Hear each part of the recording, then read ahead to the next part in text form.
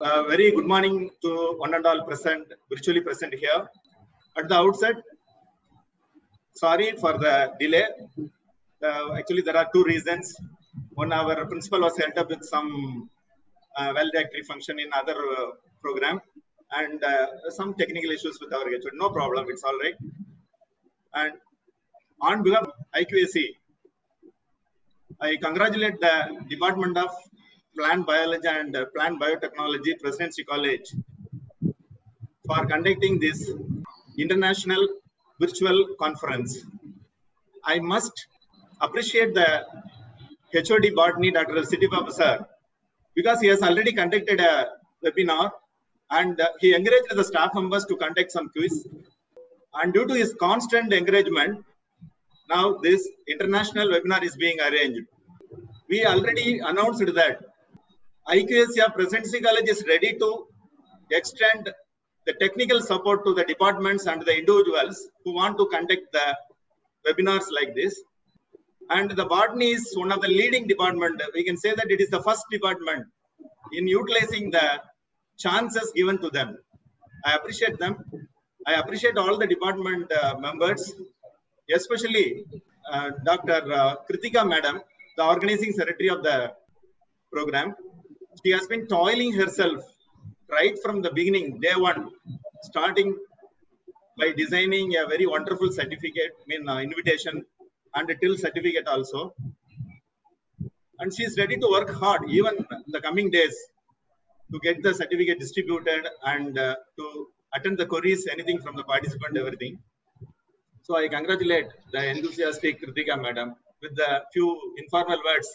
Now I formally go for the function and I invite Dr. C.V. Sitibabu sir, the HOD, Plant Biology and Plant Biotechnology, to deliver the welcome note.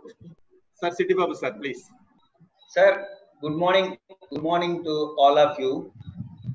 So the International Virtual Conference on novel biotechnological approaches to combat emerging diseases with a special focus on SARS-associated coronavirus therapeutics has been designed by the organizing secretary of our department and the principal, respected principal in charge, HODs of our own college, IQAC coordinator, dear participants, wish you all a happy morning. It's a great occasion for us to stay connected because this coronavirus problem has made us to be distant, physically distant. But the digital technology brings us together to keep away the stress and share our knowledge. In order to conduct this international virtual conference, I was really struggling to conduct this program. But fortunately, the IQAC coordinator has come out with a plan to extend the technological support to the entire college so as all can benefit and conduct such programs. Our principal in charge, Dr. O.R. Devanathan, is a really positive and encouraging professor. Consent for conducting such is to be really thanked and welcome our principal, who is very strict. He is a master of all subjects and he can give a lecture anytime, anywhere. Such a nice person. So I welcome you, sir, to this international virtual conference. I welcome our college HODs, the council members, who have been always supporting for the cause of the college which is able to maintain its international repute. I should admit that by a friendly and ever encouraging, supporting IQAC coordinator, Dr. M. Abdul Rahim, appreciable for his qualities of supporting us, supporting all the college faculty members for academic and research purposes. He not only helps the staff but also the students. So his love to work is really amazing, and I welcome the IQAC coordinator, Dr. Abdul Rahim, on this occasion. And the participants from various states, almost around, I think 8 states are there, and the participants, number of participants are around 1,000. It is an overwhelming response, and supporting all of them in the live webinar is difficult. So the IQAC department has arranged for the YouTube facility also. So I welcome all the participants and the organizing secretary who has been working all through the month, I should say. She has been planning, the organizing secretary, Dr. N. Kritika of our department, who is an asset to our department, who readily accepts challenges, who ventures into any such academic activity boldly, without fear, single-handedly, I should say. The resource person, Dr. Saravanan Muthupandian, is an excellent researcher, a product of Madurai Kamaraj University, did his PhD in SRM University, and the keywords to describe him can be medical microbiology, novel biotechnology, novel drug therapy, novel drug discovery. You can keep on like this because he has been in the updated field of designing drugs and delivering drugs, how to deliver drugs. So during this pandemic, when we are all panicked, how to tackle the coronavirus is a big problem.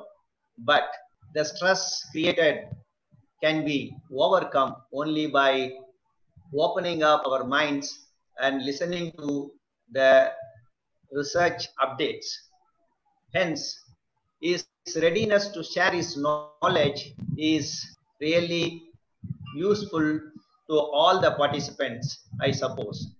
All the participants are lucky to attend this lecture from the right person on the right platform, conducted by the right college and the right department, which are all of great repute.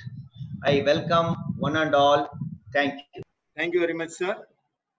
Now I invite our beloved principal in charge, Dr. O.R. Devanathan, sir, to deliver the presidential address. A very good afternoon to one and all present here. My congratulations are due to the Department of Plant Biology of the reputed, I say, most reputed college, Presidency College. Probably the following few words I utter for the participants to know. Among category of arts and science colleges, our college stands the 5th place by NIRF team. It's a national institutional ranking framework, and the ranking is done for the colleges of the entire country, so that our college is ranked as the 5th college. First 4 places are secured by colleges of Delhi itself. Now, barring Delhi, all over India, we can very proudly claim that ours is a very, very famous college. It is ranked as a 5th college. Now, it is a great privilege for me to say a few words in this webinar, which is attended by famous personalities and students from various countries, not to say about various departments and states. And our speaker himself is from an African nation. Really makes us proud that this is going to be a great success, because the topic is very timely. There is no point in talking about something that has gone by. There is no point in talking about something about which we have no idea at all. But right now, when the world is gripped by this great pandemic, when the when scientists world over are trying to find some solution for this pandemic, this is the right topic. I say this is the right topic that can be delivered at this point of time. Generally, it is told that all plants that shoots on this earth have medicinal value, and there is no plant which has nil medicinal value. This is what our ancients have expressed.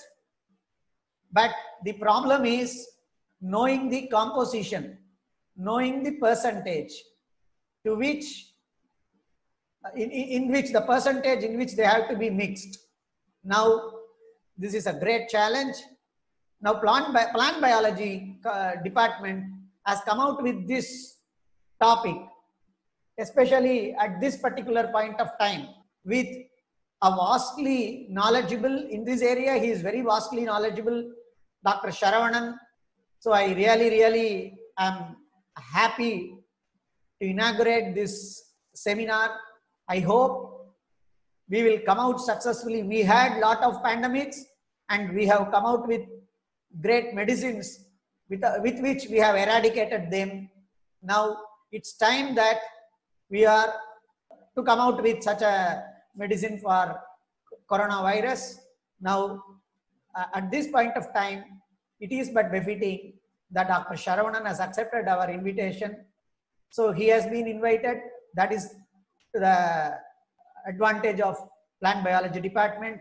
So I congratulate the HOD of the department, the other staff members, the organizing secretary, and special words are for the IQAC team of our college, which is really brilliant, and especially to Dr. Abdul Rahim for giving this technical support.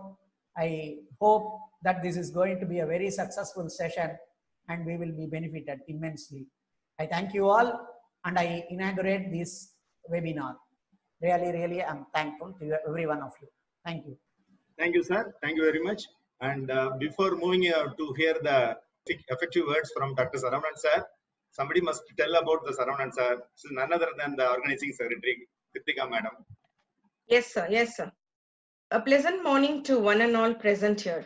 We have with us a pertinent speaker for today's international virtual conference to embellish and enhance the knowledge on novel biotechnological approaches to combat emerging diseases with special focus on SARS-associated coronavirus therapeutics. I am absolutely delighted to present an ardent researcher of the scientific firmament, Dr. Saravanan Muthupandian, Associate Professor, Department of Microbiology and Immunology, Mikhail University, Mikhail, Ethiopia. He has graduated in microbiology from Madurai Kamraj University and is a doctorate from Satyabama University with a specialization in medical microbiology and nanomedicine. During 2011-2012, he worked as a postdoctoral researcher, focusing his research on nanobiomaterials and their biomedical applications under the Israel Government Postdoctoral Research Fellowship and the Institute of Drug Research Faculty of Medicine. He has published more than 130 research papers in various peer-reviewed and highly impacted journals like Nature and Lancet, with an impact factor of 41.5 and 59 respectively. He has also attended more than 100 national and international conferences, workshops, invited talks. He is also the editor and the guest editor of many peer-reviewed journals which are under the PubMed, PLOS ONE, Global Lancet Global Health Infectious Diseases, which are all with a high impact factor right from 2 to 19 and above that.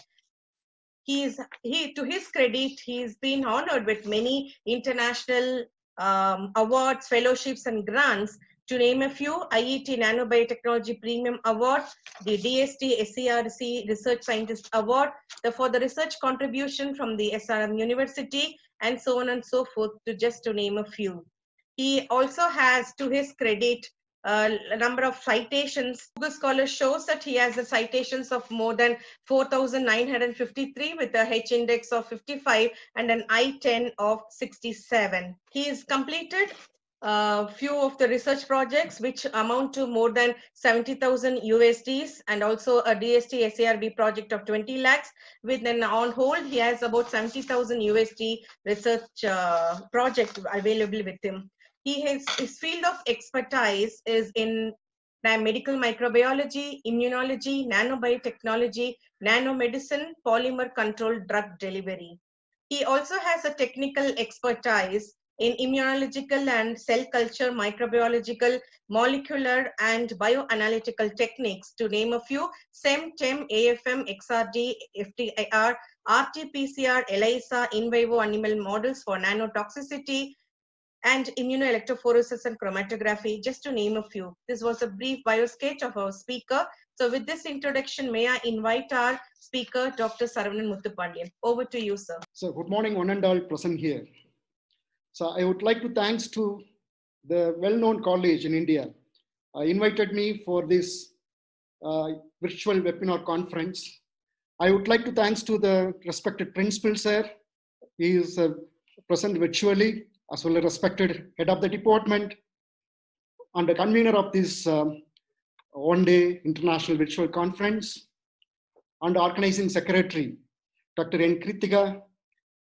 I would like to thank special thanks to organizing secretary. She invited me through LinkedIn. I'm not known before. She invited me. I accepted for her invitation through LinkedIn, as well as she sent me some information through mail. It's a really, I'm very proud to be stand here virtually for this well-known college in India, particularly Presidency College. He produced many well-known alumni in India, particularly Nobel laureates and Bharat Ratnas. So I gone through, it's 180 years old college. It's a really amazing experience. You are invited me. Thank you, one and all.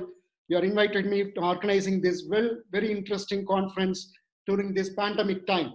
I would like to, thanks to the audience, so their overwhelming response. I have many professional groups. I forwarded this information to many professional groups, including LinkedIn, ResearchGate, as well as social network like Facebook. And also there many overwhelming response. The organizer also forwarded this information to throughout the globe. So including my student also attending this conference from Ethiopia, many international national participants attending for this virtual conference organized by Presidency College, the esteemed Presidency College. So thank you so much for the organizing secretary, as well as the convener and principal and the technical support team providing me these opportunities. So I'll go for my presentations today. Just you have to check this, your screen, it's visible. Sir, we are able to see the screen, sir.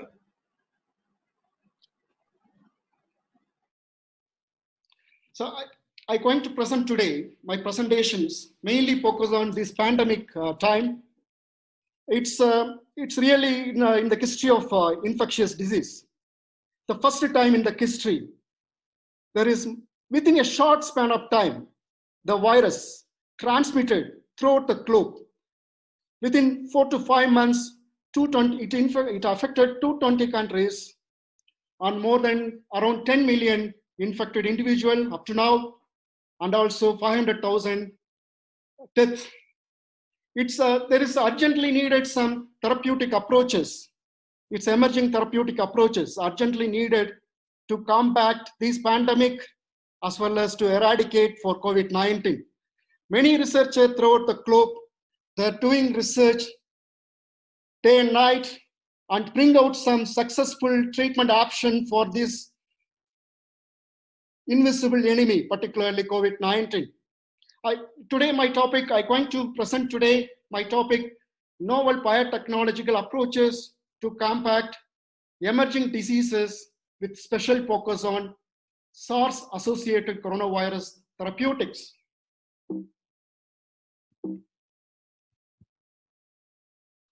These are the content of my presentation, background and significance of my presentations. I can give you clear significance and overview of my presentations, including emerging and re-emerging infections, emerging infectious disease and their global impact, novel biotechnological therapeutics approaches to combat COVID-19, and recommendation and take-home messages.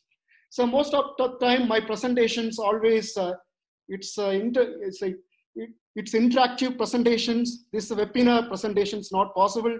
Anyway, if you're having, after my presentation, if you're having any queries and questions, please raise in the hand, as well as I'm ready to give you the answer.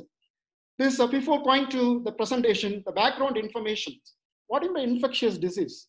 The infectious disease is not a single country problem. You know very well, it's a recent time, it's causing global public health problem throughout the globe, particularly this emerging virus, COVID-19. It's you have to see this infectious disease is not a single country problem. That's why all the researchers and these leaders and these technical scientific leaders are taking initiative to control of this pandemic. This you have to think about this infectious disease.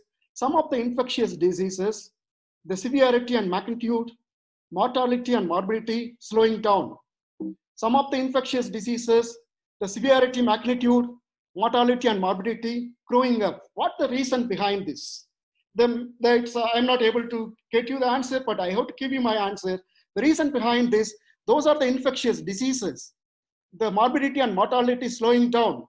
We have the appropriate treatment options for the controlling of these diseases, particularly some diseases like polio, measles and smallpox, etc. We have the appropriate vaccine treatment options to control these infections. Particularly polio, we have the treatment option vaccines. So most of the countries throughout the globe already eradicated, they become polio-free countries, including India, and also some countries only there is a small incidence in some African countries. And some of the infectious diseases, the severity and magnitude and this mortality and morbidity growing up because we don't have the rapid diagnostic approaches, or we don't have the therapeutic option, appropriate therapeutic option to controlling of these diseases. Because these diseases, it's every time emerging and re-emerging, and to changing the molecular and cellular nature of this nature of the infectious disease, it's very difficult to contribute within as soon as possible to develop the new therapeutic option for the treatment of these diseases. Anyway, the global scientists taking initiative, doing research in day and night to controlling of these type of emerging and re-emerging infections, particularly for drug-resistant, multi-drug resistant, MDR, as well as some emerging diseases, emerging infectious viruses like COVID-19 and re-emerging viruses like Ebola, etc. So I want to give you this antimicrobial resistant. I'm not going to discuss about antimicrobial resistant, but even though I want to give you this WHO and CDC recommended this in 2050, after 30 years, this antimicrobial resistant, it leads to cause 10 million deaths every year throughout the globe. In this 10 million, around 9 million from Asia and Africa, because this African and Asian countries are developing countries. It are causing more infection in Asia and Africa, particularly this antimicrobial resistant.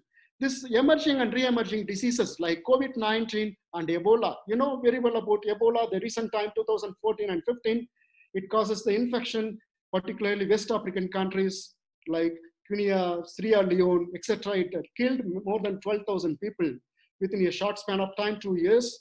And also the recent outbreak, that name is called as COVID-19.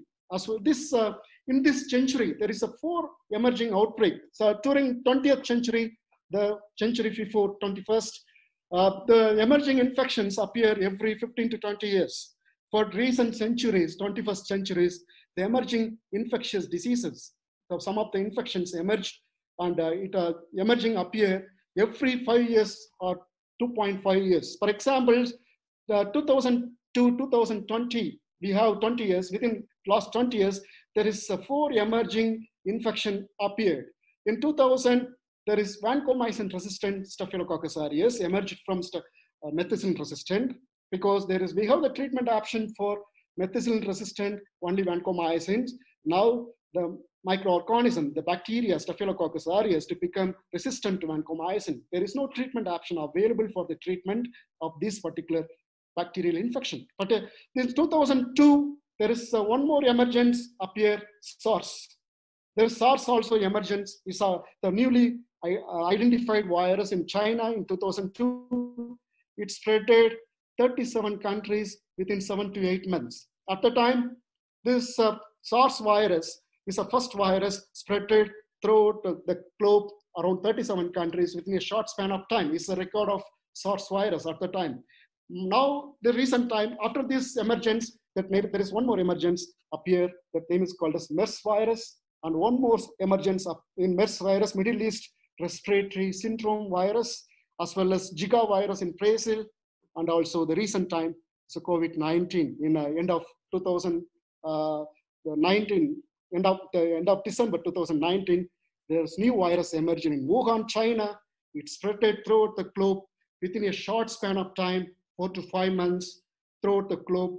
It's the first, the history of infectious disease. There's a very speed of spread throughout the globe. It leads to cause pandemic, and also to make us, the global population, public, to make us to stay in home, as well as there is a lot of economic and other losses as well. It leads to cause more than 10 million populations, and it killed more than 500,000 people up to now. In India, in the stage of India, it's every day we are receiving around 15,000 positive cases. It also increasing day by day, the incidence of COVID-19.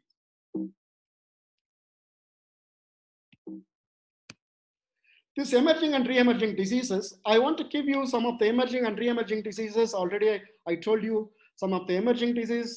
This 2000 to 2020, there is 4 emergence.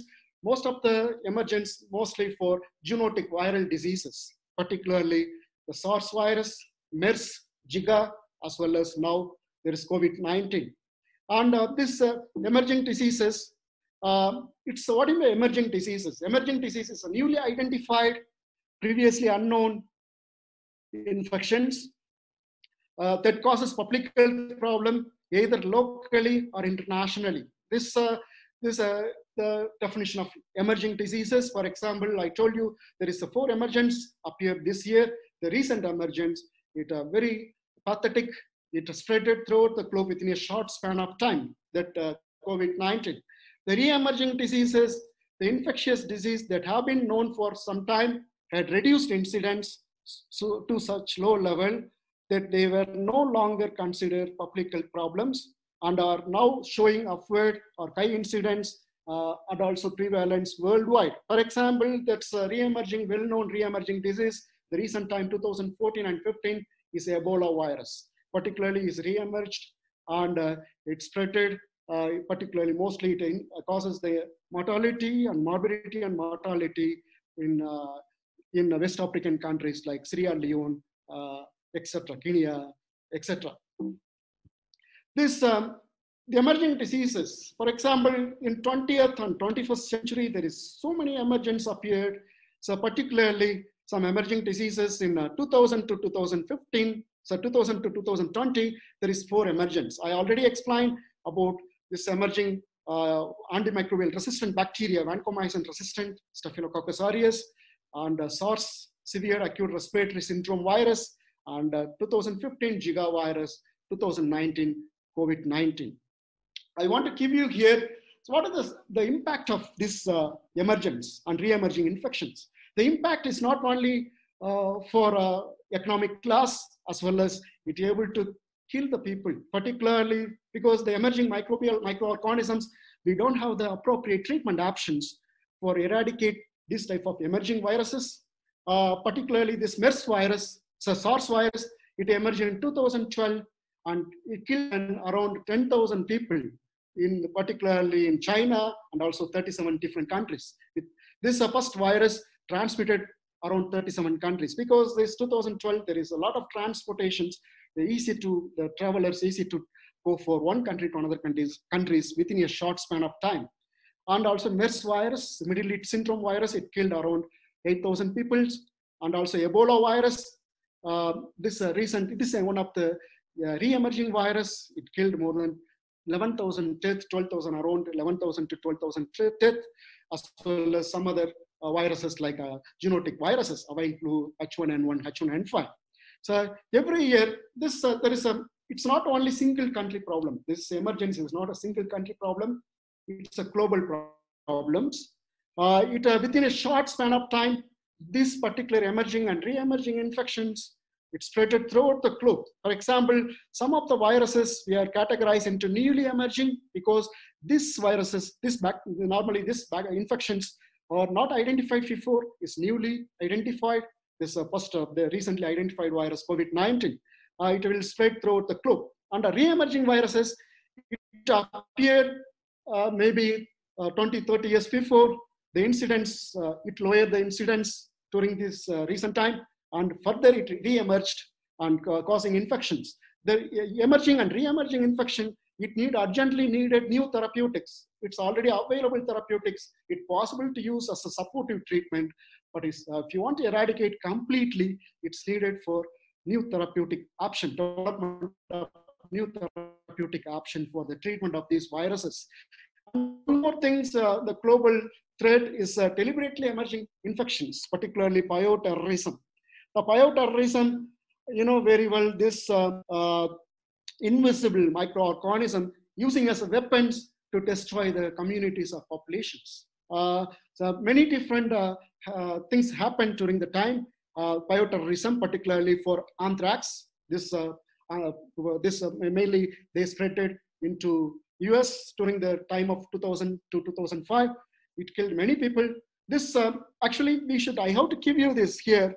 We should use our technology only for constructive purposes, not for destructive. It's all the audience and the professors and as well as the students listening my things. We should use our technology only for the constructive purposes, not for destructive. We should not use for this microorganism, invisible creature, for destructive purposes, only for constructive purposes. So I'll give you here this emerging of SARS-associated coronavirus, how this emerged. It's, you know very well, the origin of this virus, SARS virus, it's normally the coronavirus is coming under the family of Coronaviridae. Its origin of virus identified from bat, but the intermediate course vary from the virus, one virus to another emerged virus. For example, the SARS virus, the origin of this coronavirus from bat and transmitted due to the molecular and cellular mechanism, it changes the characteristic, transmitted to intermediate coast, the SARS virus intermediate coast, severe Kate, and how it transmitted to the humans because of the diet or close contact with animals, it will transmit it to humans. It leads to cause infections and causing high mortality and morbidity. As well as the MERS virus, Middle East Respiratory Syndrome coronavirus, it also one of the emerged virus. It's the intermediate coast for this virus is camel, transmitted to the human through close contact with mucus or fluids, as well as its diet. That second, third, this is a recent emerged virus. It's also originated from COVID. It also originated from PAT, COVID-19, SARS-CoV-2. It's the intermediate coast is unknown. Till now not identified which one is intermediate coast to transmit it to humans. It's unknown. So actually this intermediate coast should have the ACE2 receptor, because the coronavirus only to attach to the ACE2 angiotensin cleavage enzyme receptor. It only attached to the receptor entry into the host cell to multiply to produce many number of virions, the progeny viruses. But this normally this SARS-CoV-2 is not the COVID-19 virus, the intermediate coast till now not identified, but it may be identified soon. But it also transmitted to human. It leads to cause the infection. The first this virus identified in Wuhan, China, and transmitted throughout the globe within a short span of time, more than 220 countries. Because this recent time, many travelers and many export and import of animal and other materials to the globalization. Due to the globalization, it will be transmitted throughout the globe within a short span of time. So what are the driving forces to the emergence? The driving forces, the microorganism, it's different type of driving forces responsible to become the microorganism to emergence. Main driving forces, the environment, The main driving forces is the environment, and other driving forces, pathogens, and also host cell. So what is the environment? So recent time, so globally, there is a deforestation and converted into urbanizations, constructing industries and other things. Due to the deforestations and converting all the forests to the all the forests to the industries, as well as the farming land converted into buildings. Due to this, some microorganisms to emerge, to become emergence. As another pathogenic factor, the pathogen itself, it involving different molecular and cellular mechanisms to become highly emergent, highly pathogenic, as well as highly virulent, and including for the genetic exchange of microorganisms, as well as the antimicrobial resistant. Okay, and also the host factor. The different type of host factor responsible the microorganism to become emergent. So most of the things are nutritional status of the host and travel. The host are mainly for humans. The traveling throughout the globe within a short span of time, may be possible to transmit this invisible infection to one country to another countries. It's possible to, as well as population density. So population density also, one of the factor to easily transmit the infection to, particularly like COVID-19, to one individual to another individual, and also immunosuppressions. The immunosuppressions also responsible. So one more thing, the immunosuppression individual are highly susceptible for most of the infectious diseases, including for this emerging and re-emerging infection, including for diabetics, blood pressures, as well as other like HIV/AIDS, etc., as well as chemotherapeutic drugs also reduce the immunity of the host, as well as, and one more thing is very important, the carrier. The some of the individual, the host, it's carry the virus, carry the invisible virus. It does not show any sign and symptom. It also act as healthy carriers to transmit the infection to the immunosuppressive individual, that susceptible host cell. It also, these are the main driving force to make this microorganism become emergent. So next one, these are the recent emergence. I told you SARS virus 2002 and 2003. It spread throughout the globe. It leads to cause around 10,000 deaths, and it has spread 30 countries within 7 to 8 months. This first time, the first time in the history, within a short span of time, the zoonotic viruses, the SARS virus, spread more than 30 countries, 7 to 8 months. It's a history at the time, infectious disease history. So it's a reason that on MERS virus, it only infected the individual from Middle East respiratory syndrome virus, coronavirus. It infected from Middle East, it originated from Middle East and spreaded some of the European countries as well as South American countries. And this recent outbreak, this very important virus, it leads to cause pathetic situation throughout the globe. It's a global public health problems. It has spread throughout the globe within a short span of time. More than 220 countries, infected 10 million populations, and killed 500,000 people. Okay, this is the first time in the history this single virus spread very short span of time, more than around 4 to 5 months. It able to spread it throughout the globe, more than 220 countries. It's the first time in the history of infectious disease. So I want to give you here this about the infectious disease expert meeting conducted by every year, WHO. I have getting opportunities 1, 2, 3 times to the Director General of WHO World Health Organization has warned emerging infectious disease is an increasing serious threat to global public health problem that require action across all government sector and society. This, you know very well, this WHO lead by 2 developing country peoples, particularly WHO head, the Director General of WHO, Dr. Tedros Adhanom Ghebreyesus, from a working country, Ethiopia. He's from Ethiopia, the same city I'm living here, as well as he studied also the same university. I'm working there. And the Deputy Director General and Chief Scientist, Dr. She's become now Chief Scientist of WHO, Dr. Soumya Swaminathan. These two leading the developing country people leading this WHO. They're well known about the global issues, particularly developing country problem. They're taking a lot of initiative to eradicate for this type of emerging and re-emerging infections, as well as controlling of this emergence throughout the globe, particularly in developing countries. So I want to give you here this one of the very important things. The thought about the global leaders before the infectious disease mostly causing devastated infections or more morbidity and mortality, particularly in developing countries. But this coronavirus reversed the history of this impact. It it started from China, transmitted to European countries as well as America. It leads to cause severe damage, high mortality, morbidity in developed countries compared to developing countries. But developing countries also now started to increasing day by day. The mortality and morbidity and infection rate increasing most of the developing countries, including India, Brazil, and also other developing countries. Okay, that's why it's urgent need for the development of novel therapeutic tool, novel biotechnological therapeutic tool for the treatment of this type of emerging and re-emerging infections is more urgent and more vital.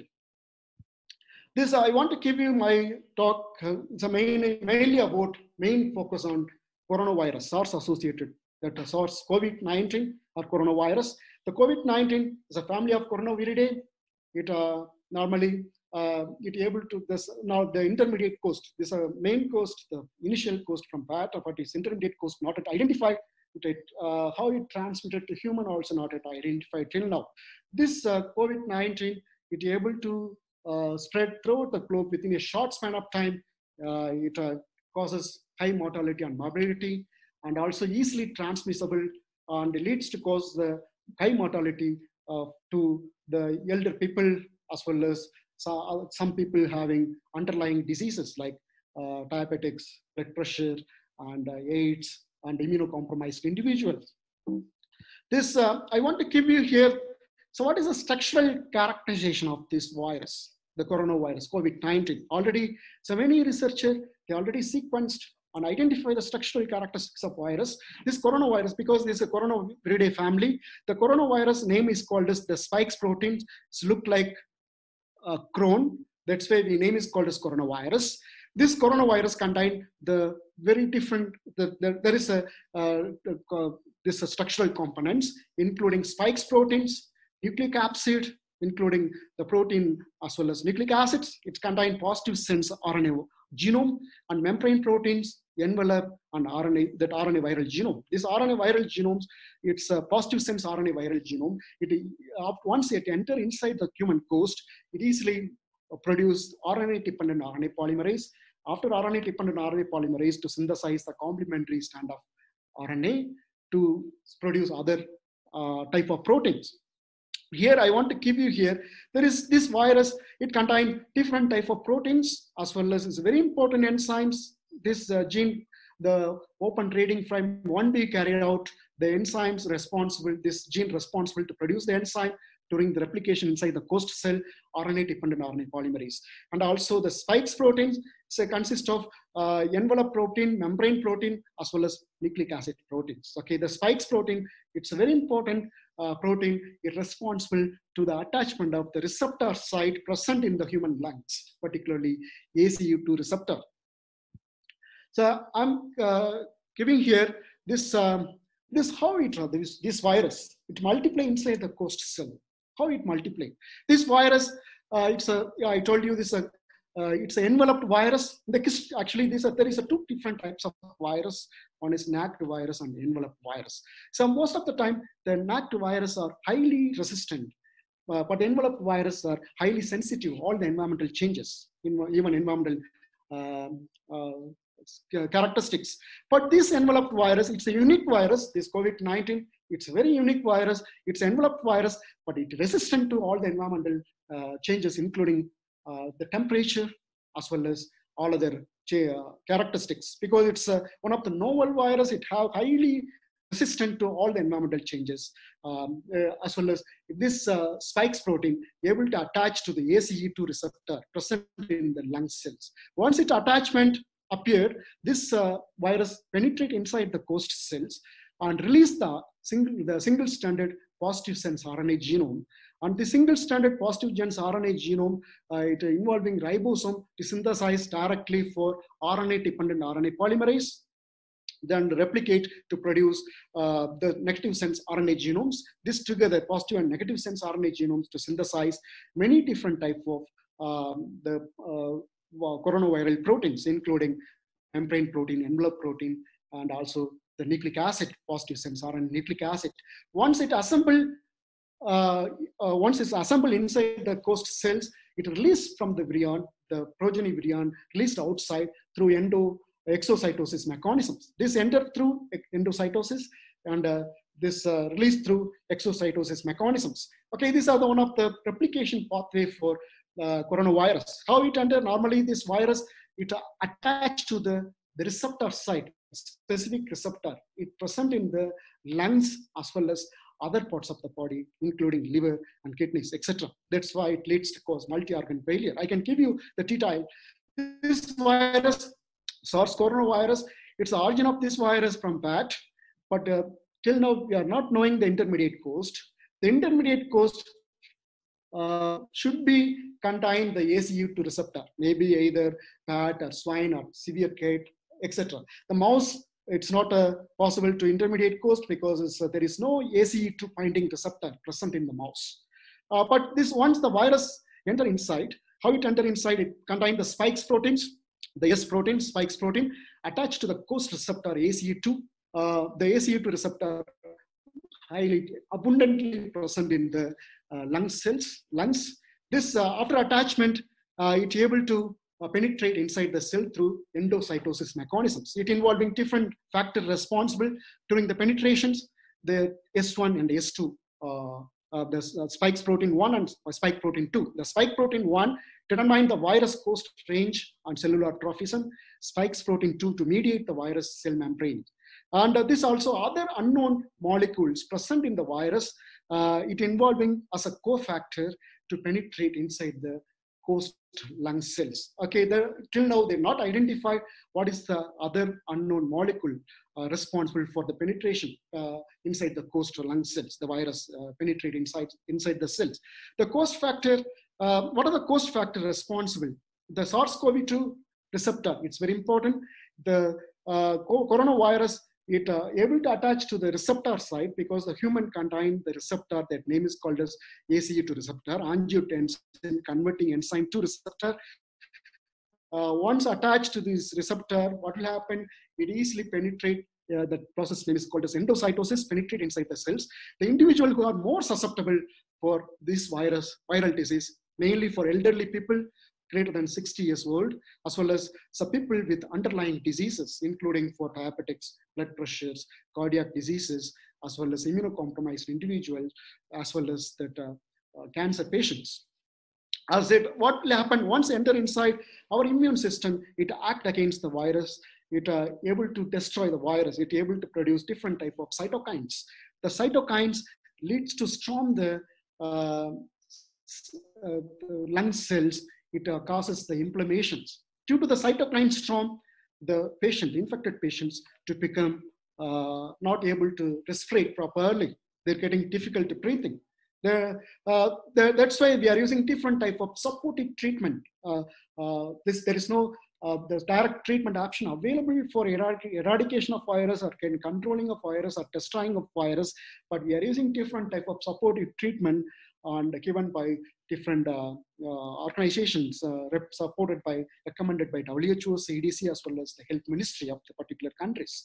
This underlying health condition that increase the susceptibility of these virus multiplications inside the host cells, it leads to mainly for these underlying diseases like hypertension, chronic pulmonary disease, including asthma, diabetic, cardiovascular diseases. So severe complications, it leads to cause respiratory distress syndrome, septic shock, metabolic acidosis, and coagulation, disinfections, multi-organ failure. Finally, it leads to cause multi-organ failure. Why? Because multi-organ failure, because not only for the lung cells of the humans contain ACE2 receptor, and also other cells contain the ACE2 receptor site, because this once the virus multiply inside the lungs, it releases outside to the bloodstream, reaches to the other receptor site present in the other organs, multiply, it leads to cause cytokine storms, and it's mainly it leads to cause multi-organ failure.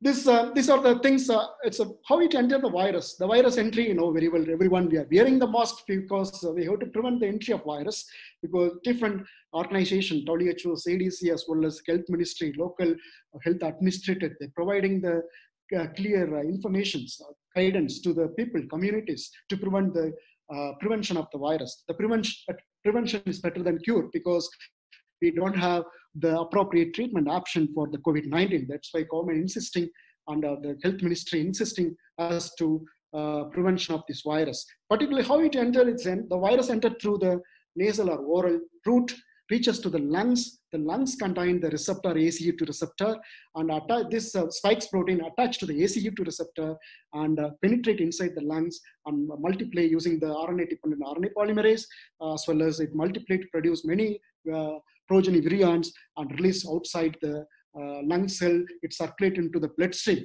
Once enter inside the lungs, it attached to the receptor site, penetrate inside the lung cells. What will happen? Our immune system also activated against for this virus. It involving for different immune mechanism, antigen presentations, as well as cellular and humoral immunity. This immune system, what will happen? It activate against the virus. It produce cytokines, and the cytokine storm in the lungs to damage the lung cells. That's why most of the patients to feeling they're difficult for breathing. This once we are getting either immune system, it activate to control the virus. Those are having high immune power, they're able to eradicate this, because it's able to eradicate the virus. They become normal as soon as possible using the supportive treatment available in the market. Those are underlying diseases. It leads to cause high mortality and morbidity, because the cytokines are strong. It will not possible to tolerate. Okay. And one more thing, this what is the diagnosis mechanism of this virus? Once enter inside, show the sign and symptom.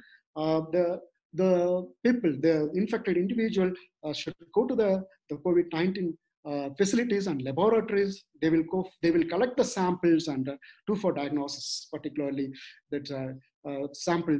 There's diagnosis mainly we are using for RT-PCR, ELISA, and point of care test. High throughput screening also they're using most of some high level laboratories, but common that this golden standard method for the diagnosis of COVID-19 available. This name is called as RT-PCR. It's 99.99% for sensitivity result it provide. And also the point of care test also available. For the point of care test, it will provide only for 35 to 50% positive predictive value, positive result. For example, we already exported some of the, particularly in India, we exported different type of this point of care test, rapid test kit from China as well as South Africa, China as well as South Korea. And this China, the rapid test kit is not work out properly. That's why government stopped, because it produced less positive predictive value or positive result compared to RT-PCR. That's why most of the government to recommending to diagnose this, the name is called as the golden standard method for the diagnosis of COVID-19 for RT-PCR. This pathogenesis, I already explained the pathogenesis mechanism, how it enters. This virus attached to the receptor site in ACE2 receptor present in the lungs and penetrate inside the cell through endocytosis mechanisms and multiply. Once multiply, what will happen?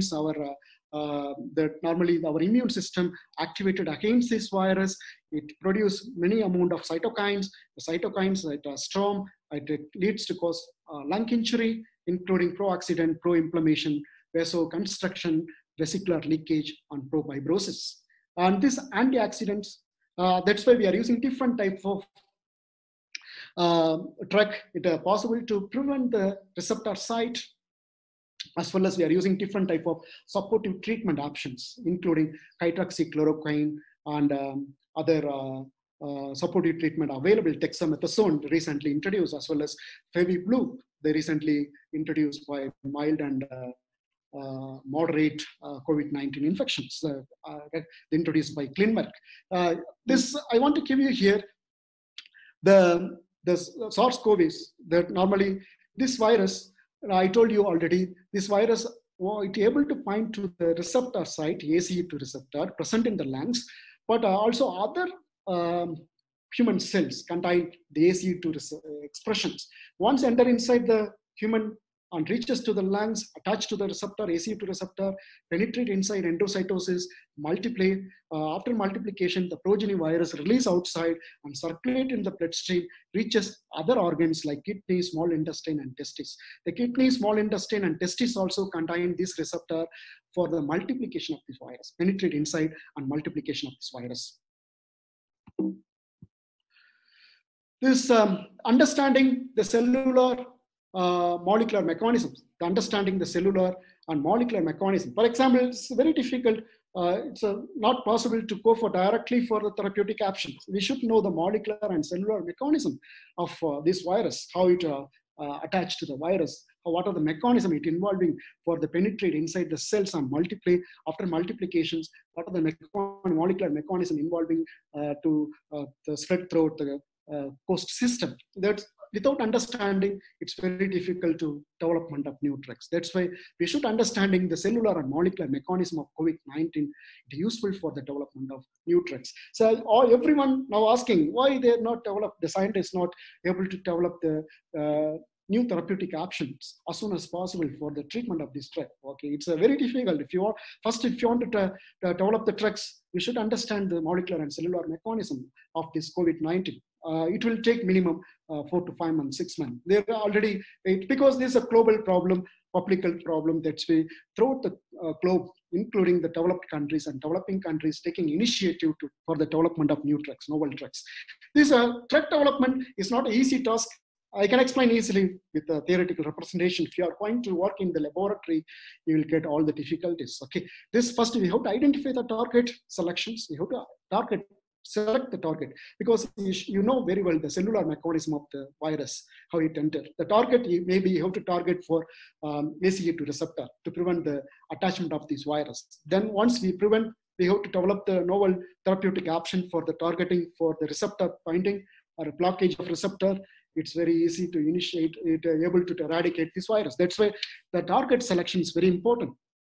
You have to go for either blockage of receptor, or you have to prevent the replication pathway of the virus inside the host cell. That's why you have to select the targets, selections, and you have to go for lead discovery. You have to isolate the compound and go for lead discovery, do the assay screening and configurations, and also you can go for lead optimizations. So you have to improve the potency and selectivity and bioavailability of the compound isolated from different sources, including plant sources. But mainly we are using for recent time for plant-based drugs because it's less side effect, more biocompatible, as well as it destructs the virus less side effects to the human host. That's as well as we have to go for the preclinical developments. Once we identify this lead optimization, identify the compound, it's able to work out in the animal studies. You can go for scale up the compound, formulations. You can go for in vivo studies, including animal models. After in vivo studies, it will show some compound are positive or a highly productive result, then we'll go for clinical trials. The clinical trials, after clinical trial is approved by this drug, approved by FDA and coming to the market. So I told you this drug development is not an easy task. If you want to develop, particularly for the emerging and re-emerging infectious disease, particularly emerging disease like COVID-19, but it will take time. If you are isolating the 10,000 compound from the source, on preclinical level 250 compound eligible, get eligibility, then clinical trial 5 compound, maybe 1 or 2 compound, finally you'll go for human trials. clinical trial 1, 2, 3, as well as one compound maybe it approved by FDA for the treatment option for the emerging infectious diseases. This I want to give you here today, so my focus, some novel biotechnological approaches. What are the novel biotechnological approaches, emerging approaches possible for the development of COVID-19 therapeutics? These novel biotechnological approaches, throughout the globe, many researchers, many laboratories, and there is a collaborative laboratories, institution, they're doing research in this, these are the approaches, mainly they're using for vaccine development approaches, I can explain detail, as well as they're using other approaches like emerging nanotherapeutic approaches to combat COVID-19, nanotherapeutic approaches. They're using emerging antisense RNA technology. It's possible for development of antisense RNA technology. This is one of my idea. Possible, yes, it's possible to prevent the entry of virus, prevent the multiplication of virus inside the lung cells, and drug repurposing approaches. This is commonly we are using. Most of the government and the authorities, health authorities, including WHO and CDC, recommending some of the drug possible to use for the supportive treatment, not for a control of or eradication of this virus. So vaccine development approaches and the convalescent plasma-based therapeutic approaches and traditional medicine approaches. Traditional medicine, because many countries, many developing countries supporting for traditional medicine approaches to prevention of this virus. It's not able to control, it's not able to cure the infection, but it's possible to prevent prevention strategies. So I want to give you for nanotherapeutic approaches, the nanotherapeutic approaches to combat COVID-19. So because most of the research I'm doing here, as well as I done my postdoc, this is mainly for nano carrier drug delivery for either drugs or vaccines or therapeutic nucleic acids. So mainly we are using different type of nano carrier. Is act as a vehicle to transport the drug, to deliver the drug into the target site and destruct the microorganism, emerging microorganism. Because this is why they're using for nano carrier to delivery system. It acts as a carrier to deliver the drug only in the optimum amount to destruct the microorganism. Specifically, it will reduce the side effects. Particularly, we are using for polymeric vehicles, including that's mesoporous silica nanoparticles, tentrimer, ribosome, and virus-like particle. So mainly our research, mostly in during my postdoc, as well as some of our collaborative laboratory, we are doing for research in polymeric. That name is called as biodegradable polymer. It acts as a vehicle to carry the drug and coated with the ligand. The ligand, it is able to attach to the target site to deliver the drug is appropriate amount and destruct the microorganism. They may destruct the infectious agent. This main focus of our research. We are doing most of the things we are doing here in as well as Israel and other collaborative laboratories. So this, what are the possibilities? What are the possible with nanotechnology for therapeutic approaches, development of therapeutic approaches for COVID-19? So you have to see here this, we have to encapsulate the drugs because the drug is not developed up to now for the specific treatment for COVID-19, but we are using some supportive treatment. Most of the supportive treatment option available, highly side effects, including hydroxychloroquine and some antiviral drugs. We are using, it's highly side effect. It leads to toxic to the human host most of the time. So less toxic to the human host. But if you are using for this, for example, if you are taking 500 mg of hydroxychloroquine, it reaches to the target maybe for 10%, 10 mg. And the other 490 mg, it circulates in the bloodstream. It leads to cause side effect for other organ present in the human host. That's why we are using this technology. We have to encapsulate the drug and coat it with the ligand. This ligand only attached to the specific receptor of the receptor, it is able to release the drug and to destruct the microorganism, particularly emerging microorganism. This same approach possible to use for the COVID-19 because we know very well, we already known the mechanism of multiplication inside the host cell, the COVID-19 mechanism, multiplication, replication cycle. It is able to attach to the ACE2 receptor. There's deliver the to penetrate inside the host lung cells. That's why we have to develop the drug. It is able to block the receptor, or it is able to attach to the receptor, deliver the drug, through the receptor and destruct the COVID-19. It's possible. There is a possibility for the development of nanotherapeutic drugs. Other therapeutic drugs are particularly nanomedicines for lung delivery system, future nebulizer therapy. Because so we already known this virus, it may be stay for a long time, long duration throughout the globe. That's why we have to develop alternative therapeutic options like nebulizer therapy, or like we are using different type of therapeutic approaches for that asthma patients. That name is called as Presidency. There's a nebulized therapy and also other therapy. For example, the nanomedicine for lung delivery system, future nebulizer therapy. We are using different. It's possible to use the future polymeric nanoparticle and micelles, long shelf life, modified surface properties, and nanoparticle loaded inside the target to the lungs. That name is called as Sturgeon Gotts microparticles, solid lipid nanoparticles, more biocompatible for lungs delivery systems. Because the solid lipid nanoparticle more biocompatible, it does not cause any harm to the host cell. It circulates into the bloodstream and reaches to the target site. And also liposome, also they're using liposome controlled drug delivery mechanisms, so maintain optimal physical properties after nebulizations. This, for example, I told you the inhaler. So we are using different type of inhaler therapy for particularly pulmonary infections, because this virus also it attached to the lungs, it multiply inside the lungs. The patient will get difficult to get the sign and symptom most of the time, high fever as well as difficult for breathing. That's why it's possible to develop this inhaler type of nanocomposite nanoparticle material. It's against for coronavirus. This material we have to develop with already available drugs, or we have to develop the novel nanocomposite drug material for the treatment of this virus, or we have to use the nanocomposite material, that the polymer material like polylactic acid, polyglutamic acid, etc. This is a biocompatible material. It does not cause any harm to the human host. It acts as a carrier to load the drug inside the carrier and coated the drug with ligand. The ligand attached to the target site and release the drug to destruction of the microorganisms. These are the approaches possible. Maybe the future approaches for the development of inhaler or dry powder or vaporizer through the lungs for the treatment of COVID-19 coronavirus, because this virus it will maybe stay another 6 months to 1 year.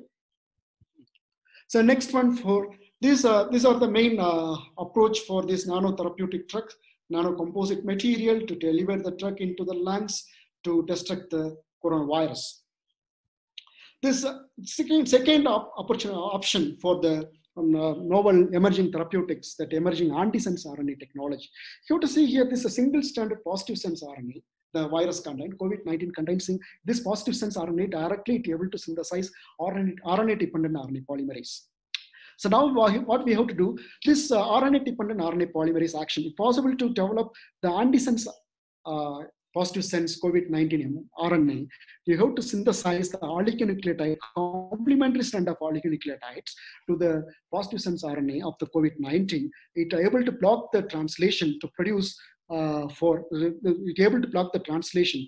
Those are the gene responsible to produce RNA-dependent RNA polymerase enzymes. This enzyme, very important enzyme, it is able to multiply. The virus multiply inside the host cell. That's why we have to block this enzyme production, the translation mechanism.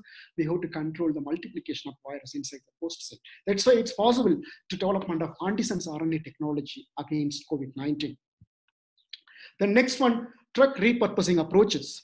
The drug repurposing approaches, there is various drugs recommended by the authorities. So we should take as a treatment option only for those are the representative health ministry or health individual, so health or CDC or WHO recommending drugs. There is a recommending supportive drugs. These are the supportive drugs recommended by different authorities, CDC and WHO, as well as other agent, able to control the spread of this virus, to control the infections, or to reduce the mortality of the infected individuals. Particularly, they're using for hydroxychloroquines, the first drug recommended, supportive drug recommended.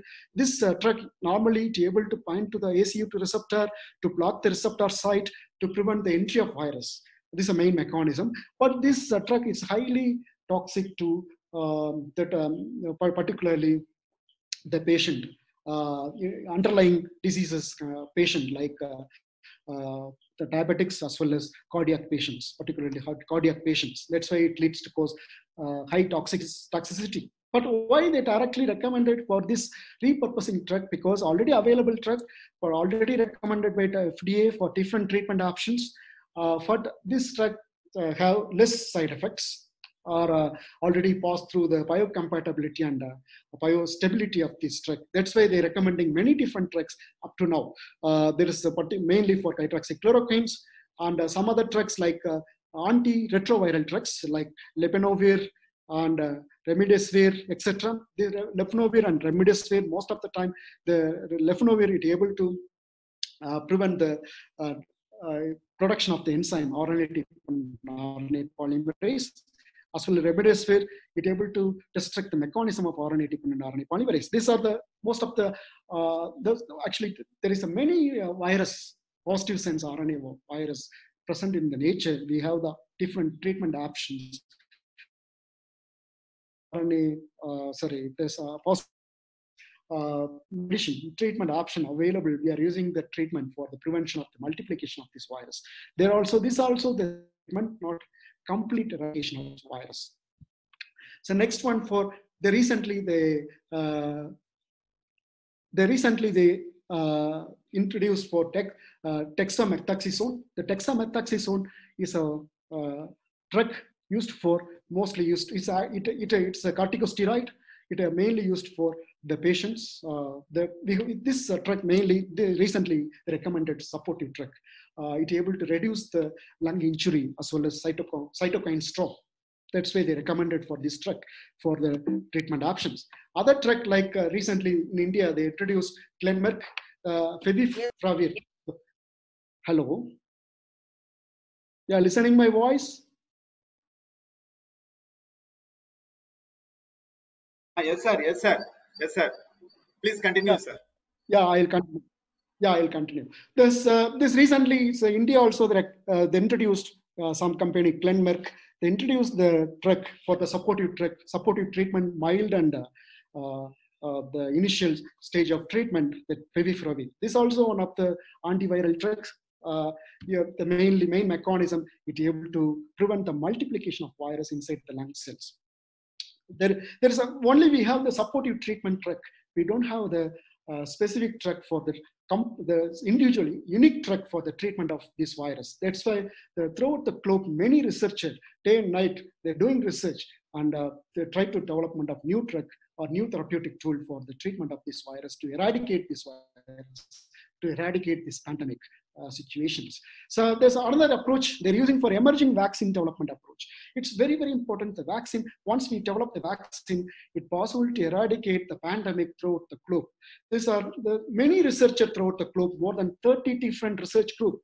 They're doing research in vaccine development approach. This vaccine development approach, they're mainly using different approaches. They plan to use it whole virus. The whole virus, it's a virulence. That's why they use it for killed virus, using chemical treatment or other treatment option to kill the virus. The killed virus, only lose the virulence capacity, not antigenicity. The killed virus used as a treatment option. It's going on clinical trials. And also attenuated virus. Attenuated virus, the virulence genes they removed, virulence material they removed and attenuate the virus. It able to induce only immune response inside the host cell.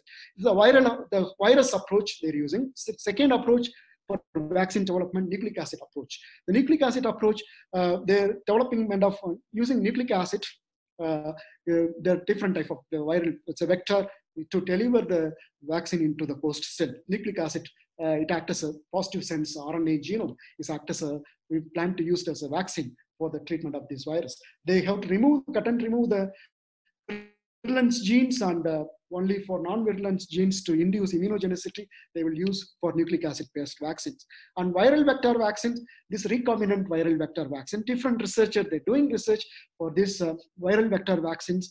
This viral vector vaccine, they're using is a vector to carry the gene to deliver the gene to the host cell. It induces immunogenicity. Different type of recombinant viral vector vaccine also under clinical trials, as well as protein-based vaccine. So many researchers, around more than 25 different research group, they're using for protein-based. Why? Because the protein, the particularly spikes protein of virus, it's present in the outer layer.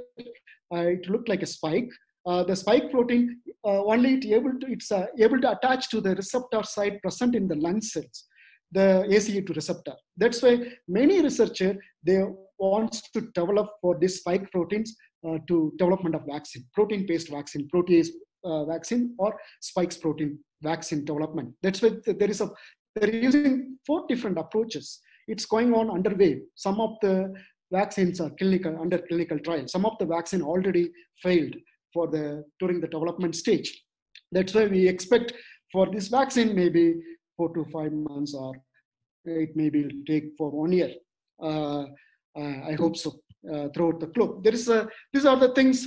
The whole virus, there are many researchers, around 5 research group they're doing, but it's not much positive result. Viral vector vaccine, it's showing more positive, prominent result for clinical trials. And nucleic acid-based vaccine also moderate results, and protein-based vaccine showing prominent result. Maybe the viral vaccine, COVID-19 viral vaccine, it will come to the market soon, as soon as possible. For once the clinical trials over, most of the time for protein-based vaccine for the treatment of COVID-19. Okay, we all should try for the development of this vaccine. So at least as developing countries, most of the developing countries, we are only utilizer, we are not producer.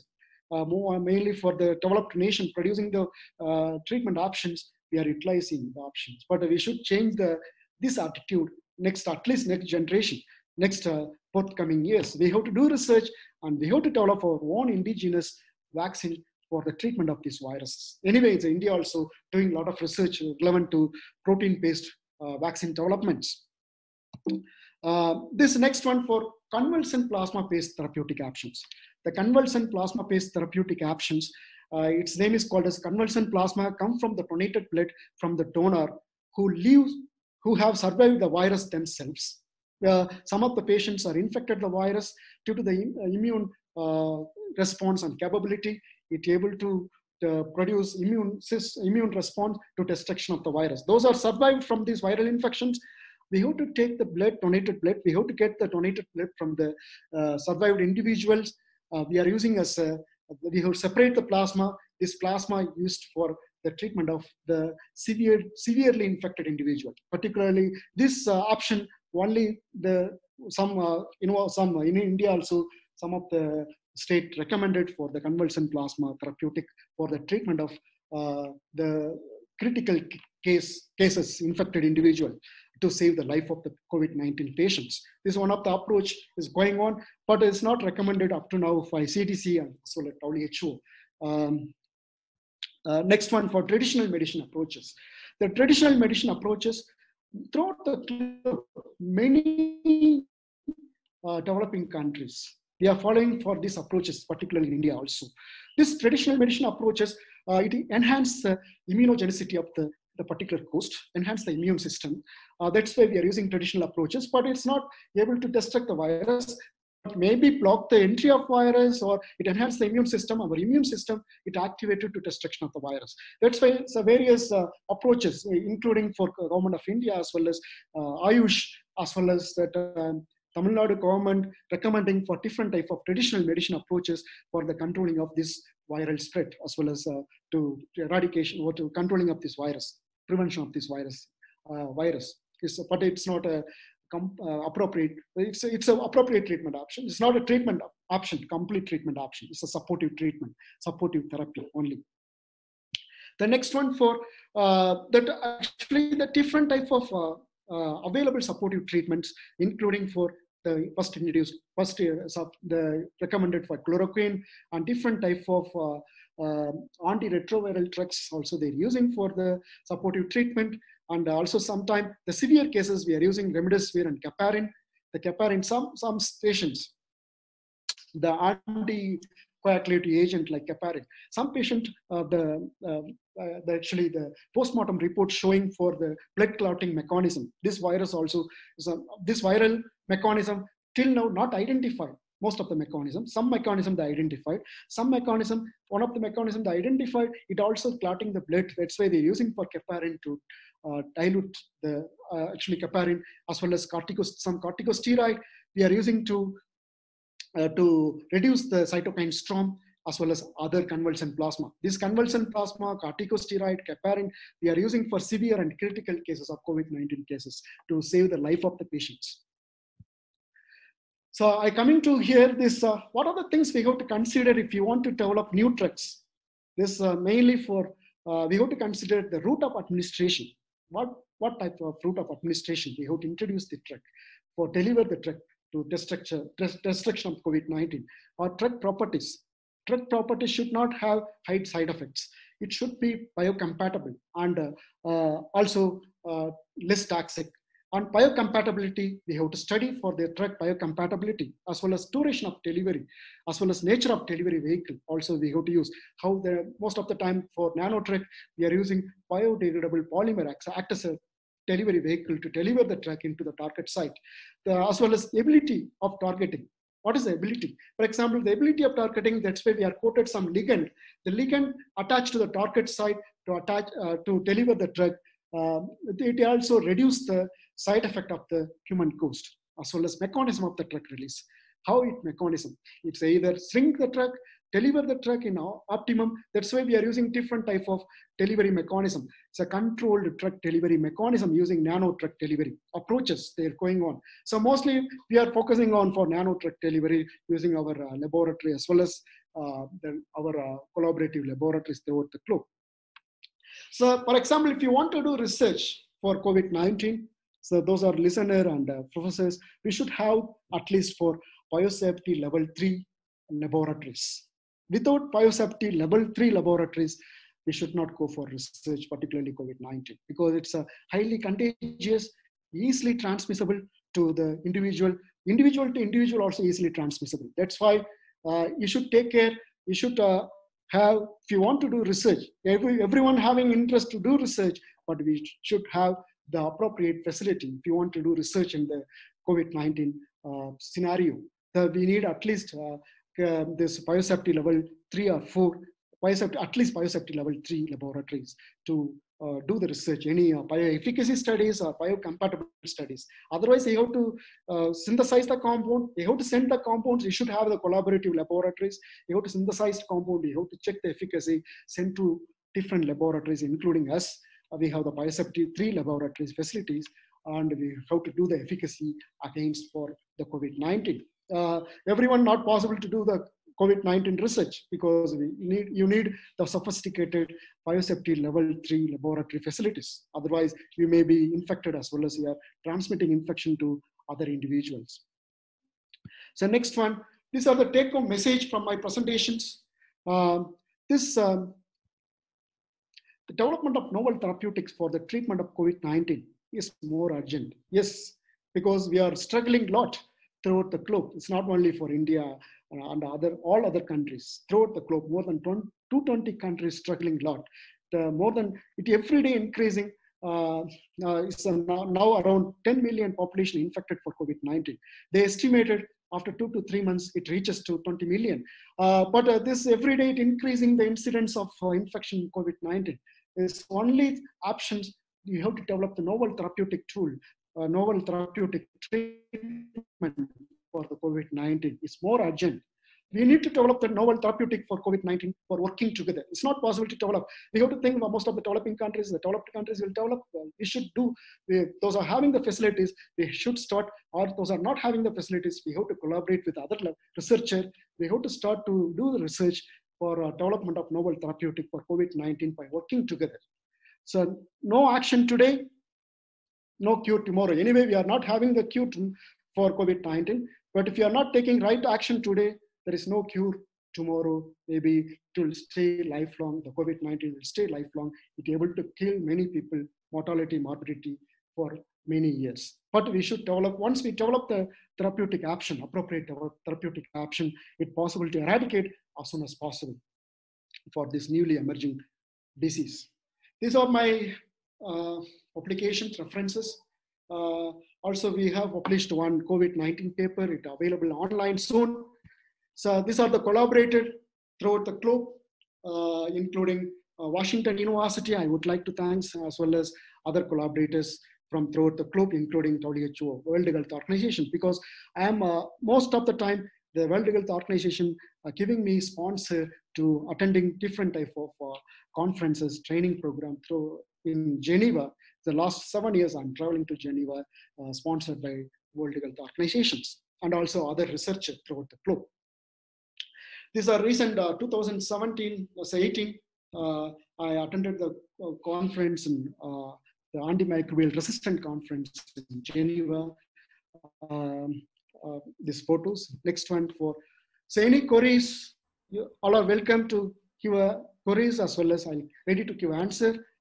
Thank you everyone for your overwhelming response, as well as more than 400 participants from Zoom. Maybe some participants they're attending in YouTube also. Thank you so much for attending for this international web conference and listening my talk. Thank you so much. Thank you very much, sir. Now, Kritika madam will actually. Yes, sir. Yes, sir. Yes, sir. Kritika madam will summarize the questions received in the chat box. Then, because we are running short of time, if time permits, let us go for the participants to ask the questions. When they raise hand, we will ask them to unmute. Then they can ask if time permits. First, Kritika madam will consolidate the chat box questions to you, sir, please. Yes, sir. Yes, sir. Yes, sir. Thank you, sir, for the nice presentation. There are quite a few queries which has come regarding the COVID-19 that we are facing now, actually. There is one from Dr. K. Muthupandi who says that understanding these interactions in highly pathogenic coronaviruses such as SARS-CoV and MERS-CoV may enable the design of small molecule inhibitors of these replicate process. Your opinion? Yeah, that's actually I said already for this SARS-CoV and MERS-CoV as well as COVID-19. This origin from animals, genotype, particularly bat. The intermediate coast is varying. Normally this virus, it's specifically able to attach to the receptor site present in the human coast, particularly ACE2 receptor. This coronavirus mostly contains spikes protein. The spikes protein able to attach to the receptor present in the, particularly the ACE2 receptor present in the lungs. It able to transmit this virus to the human coast. But it's very interesting question this because it's possible to develop novel small tricks, small material, novel nanomaterial to block the receptor site once ultimately obvious microorganism not penetrating virus entry. Once prevent the entry, there is no worry about that. Yes, sir. The next question, this is about the, does the death ratio of corona vary from country to country and any climatic reason or strain with respect to it? Yeah, that's a very interesting questions. I want to, this one, COVID-19. Actually, this is one of the interesting virus, novel virus. It's invisible.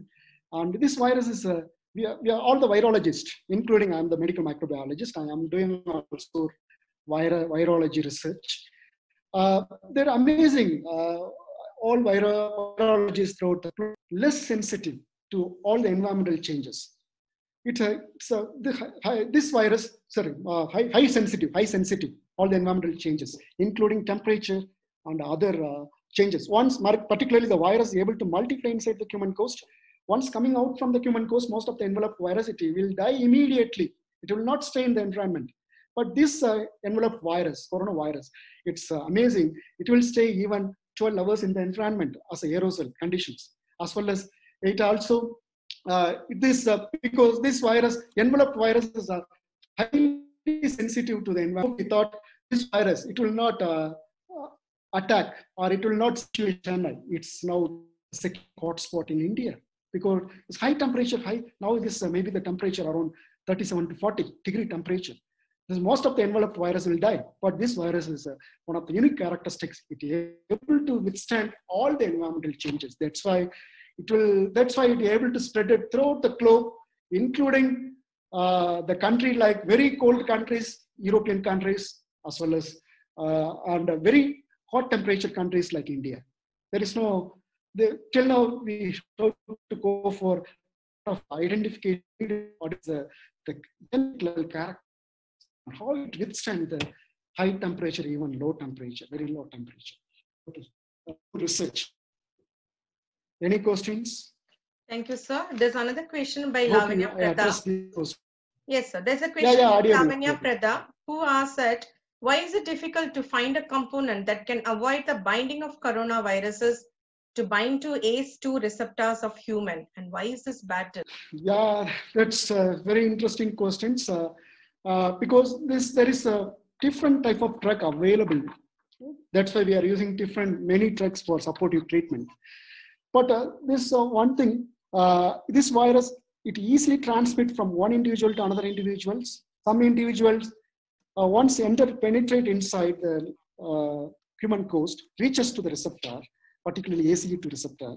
But very interesting, this one, it's possible why we are not able to develop the new therapeutic drug for the blockage of this receptor. Okay, it's going on research. Maybe it's available. There's many researchers doing development of novel drug for the blocking of the receptor site for the prevention, the entry of the virus. Maybe we will, I hope the indigenous drug, many drugs are already available. We are using as a supportive drug, but there is no indigenous drug for the development for the COVID-19. Maybe it will be available within a short span of time. I hope so, within 4 to 5 months or 1 year, it will take. Throughout the globe, a lot of research is going on in that. Any questions? Any other questions? There was from Haider Ali sir, who wanted to know as what nanoparticle encapsulates the therapeutic medicine. Is it cyclophilic, mesophilic, or thermophilic? Yeah, that's good. Actually, this one, it's very important. We have to use this biodegradable polymer. It acts as a carrier. The biodegradable polymer to coated with ligand, it reaches to the target. Maybe this target, maybe the human body temperature is 37. It's a temperature for the human body temperature is 37. That most of the time is a mesophilic environment. The carrier, the drug carrier, carrying the drug for the COVID-19, it is able to release the drug in mesophilic environment because our body temperature is 37. Maybe we have to use only for mesophilic carrier to deliver the drug to the target site, particularly inside the human lungs. There was actually, there are a lot of messages which are poured in and the questions are just rising up. But I did see one question from Dr. S. Malati, who was talking about the plasma therapy is effective with the antibodies. Then what about the vaccines? Yeah, plasma therapy actually is not recommended therapeutic option by WHO and CDC, but the local government and local health ministry, they're recommending for critically ill patient only, not for normal patients. Those are going to die, it's critically ill. Then we have to save the life they're using for this plasma therapy. Even though plasma therapy, till now there is no confirmed information from WHO and CDC we have to use or not. But I am not understand what is the next question. What is the question? It's a combination question that when plasma therapy has it with respect to antibodies, then why should we actually, what is the problem with the vaccines, development of vaccines? Yeah, the plasma therapy also, till now not 100% confirmed, it able to produce that antibodies against that particular virus, the particular recovered patients. Maybe different mechanism that are involving from the recovered patients to destruction of the virus. It's maybe the antibody production also, but the vaccine development, it's not an easy task because you know the re-emerging virus 2014 and 15, that the Ebola virus, last month, not after 5 years vaccine. But even though this is not like Ebola, because Ebola only infected for African continents. That's why there is a less priority for the development of vaccine. But this one, it infected throughout the globe, not only for developing countries as well as developed countries. That's why they're doing a lot of research is going on for the development of vaccine. But this vaccine, we would identify, actually it contains many different molecular structure and cellular structures. Which one we have to develop? For example, that's why they're using some protein-based vaccine. They're using spikes protein. They induce immune response against spikes protein.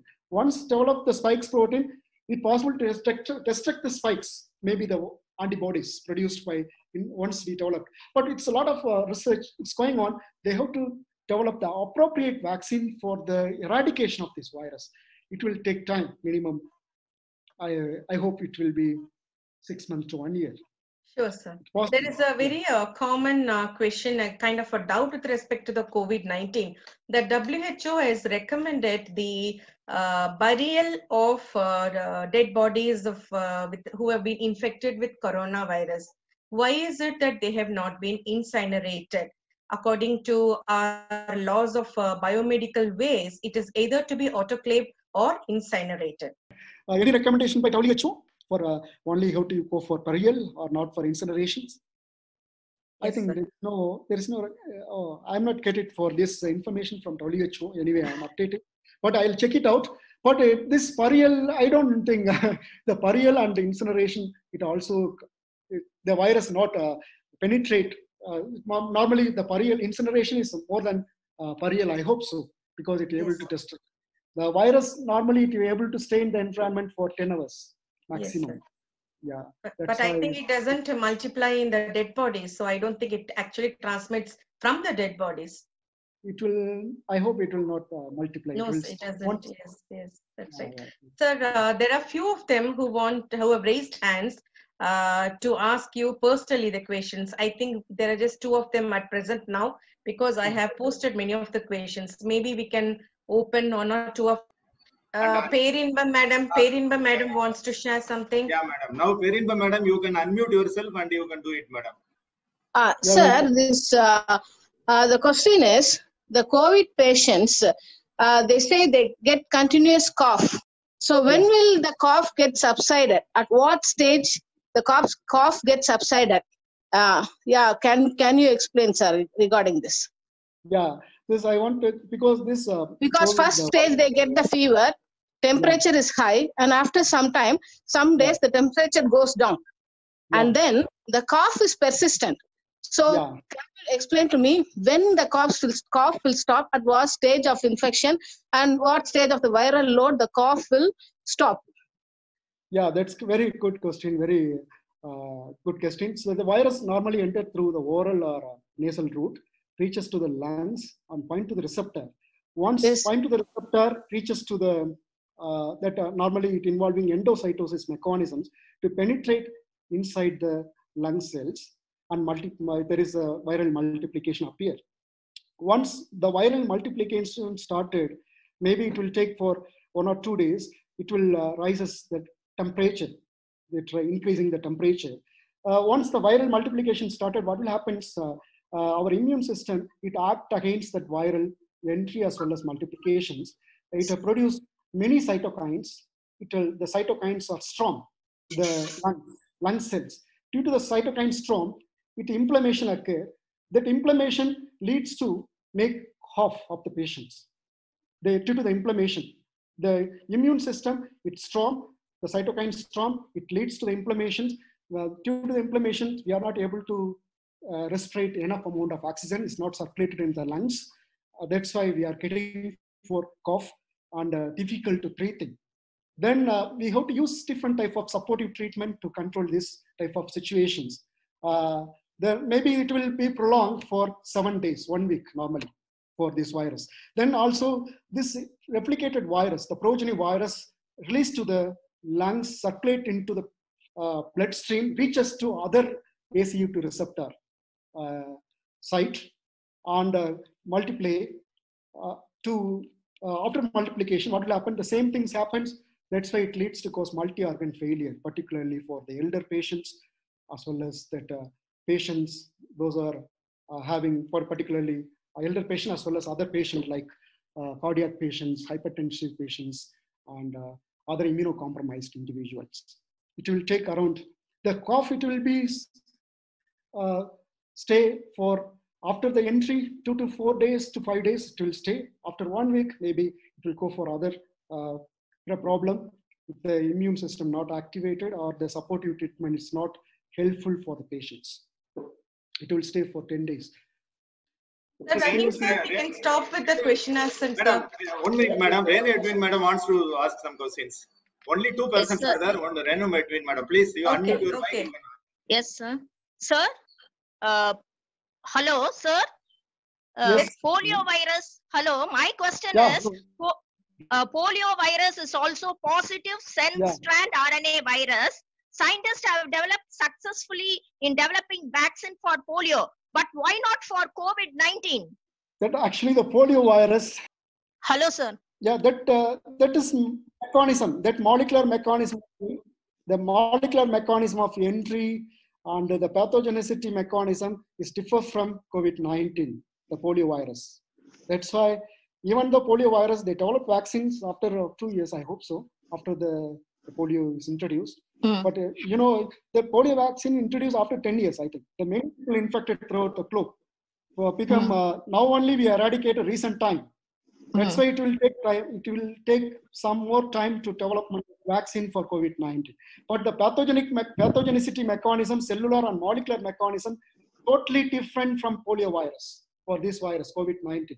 Even transmission. So, Dr. Shivkumari, madam, now you can unmute yourself and you can talk, madam. Okay, good afternoon. Good afternoon, madam. Yeah, sir, you said that we can use nanomaterials as a vehicle for delivering the drug. Yeah. For drug delivery, we can use nanomaterials. Yeah.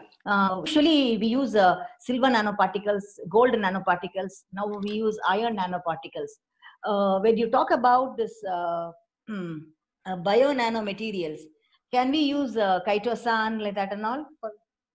Yeah, that's why this one, particularly metallic oxide nanoparticle, we can't use it for internal applications because it's highly toxic. Only for external applications. Okay. But I told you this one, we have to use for biodegradable nanomaterial. That name is biopolymer. Called biopolymer. The biopolymer material, it acts as a vehicle. It carry the truck, but we need the truck. We have to load the truck. But the truck is not available. If we have the supportive truck also, we have to load into the cytogen or PLGA, PLA and PLGA, polylactic acid, polyglutamic acid. And also hydrogel based carrier. We have to deliver the drug into the directly, particularly in the lungs area, because lungs contain the receptor. We have to deliver the receptor. For example, we have to attach this.